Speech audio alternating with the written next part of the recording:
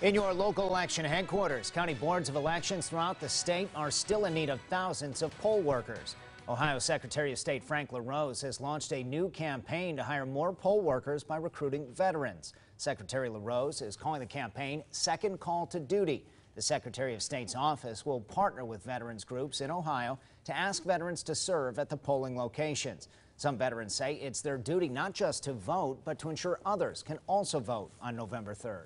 If you think about it, when we raised our hand to join the military, we took an oath, and that oath is always there. It never goes away. So we're dedicated to that point, to where we actually want to help and want to be part of that.